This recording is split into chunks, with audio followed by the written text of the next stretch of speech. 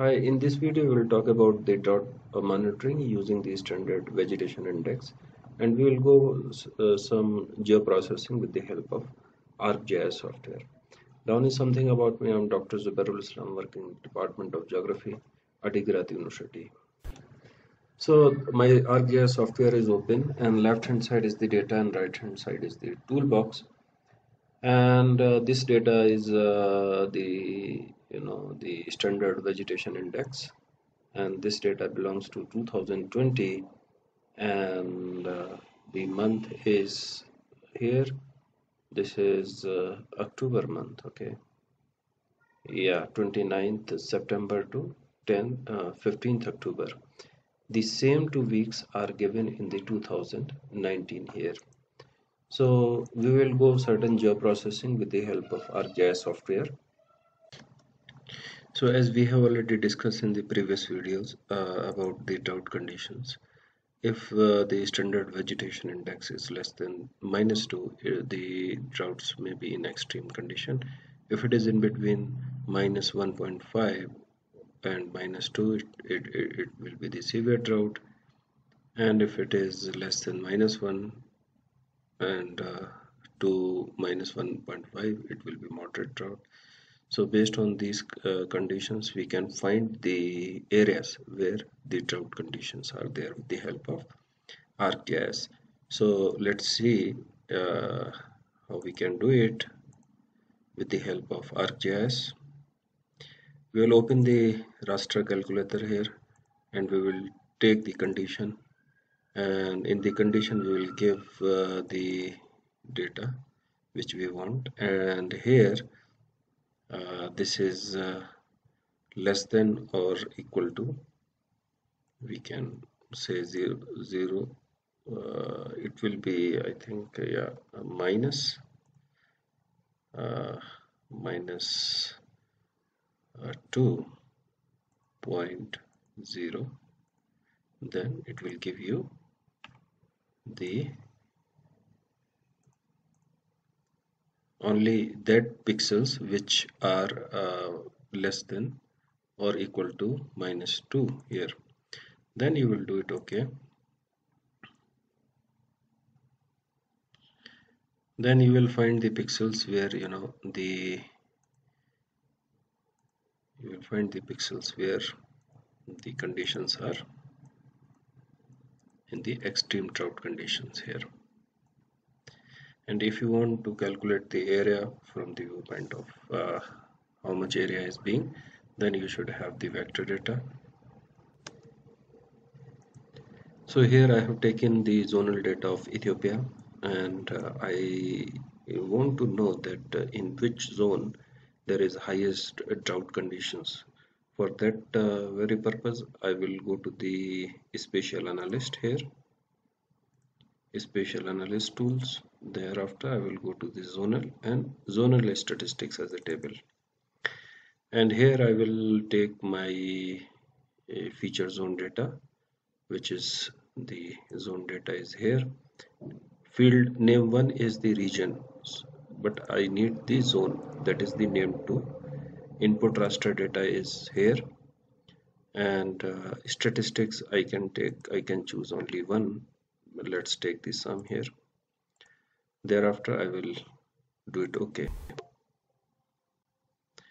and here this is my result, that this is the area, these are the count, and as we know that pixel size is 500 by 500 meter. So to calculate the area, you can multiply count times 500 times 500, the area will come. So the largest area is you can see here is Somali unknown zone is there.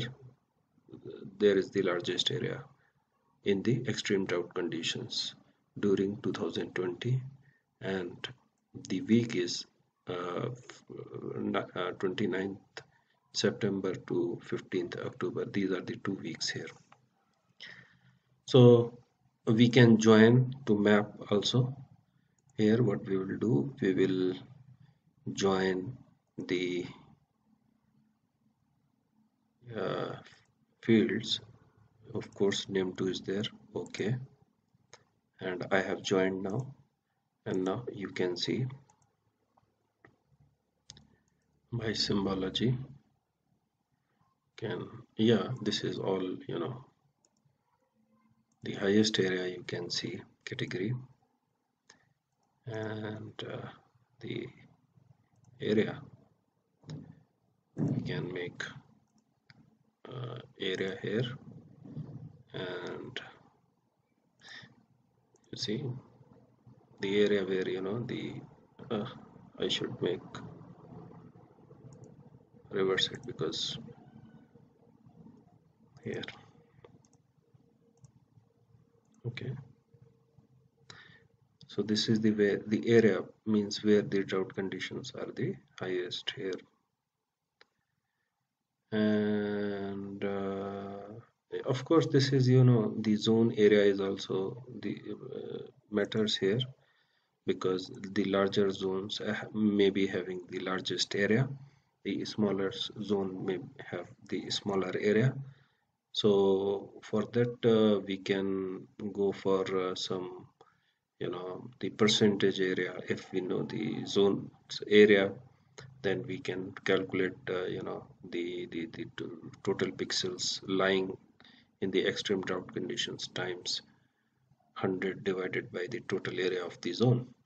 Thereafter it will give us the percentage of how much percent area of the zone is under the extreme drought conditions. So this is the way we can go for some spatial analysis here. And now if you want to report it, that how much area zone by or region wise, then what the best way is, you can take your data, select all,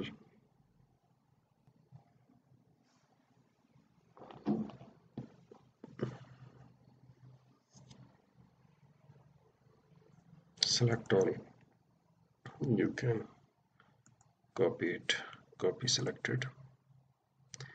Thereafter you can paste it here. You can insert, go to the pivot table, okay, and in the pivot table you can get the, suppose if you want to know from the viewpoint from region wise, then you will take the region, and here you will take the area. So the sum of the area is given here. Now you can see that this is the area region wise under the extreme drought condition. If you want zonal level, then you can see here, this is at zonal level. At each zone, this is the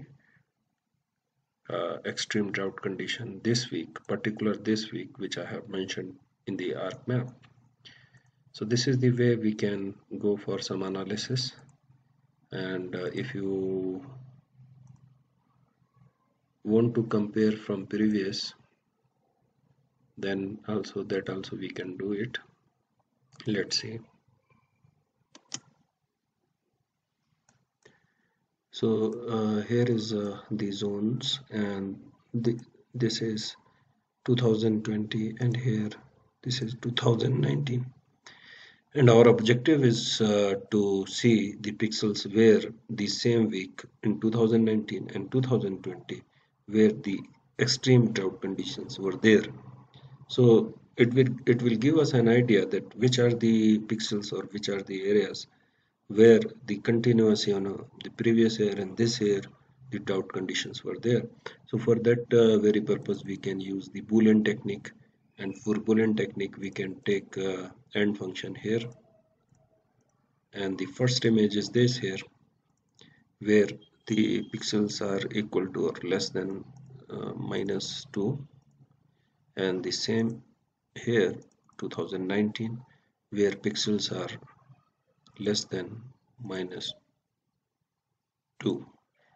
equal to or less than -2. Thereafter we will get a result here,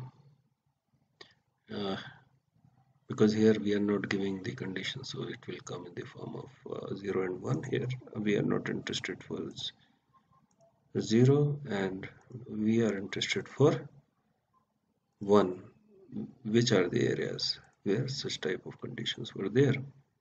So you will find some of the area like this here. Last year, this week also, the extreme drought condition, and this year also extreme drought condition.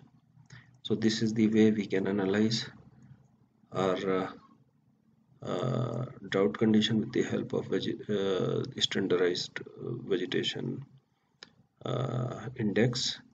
So I hope you will do it, and you can practice. If any problem, then you can write to me, please. Thank you very much.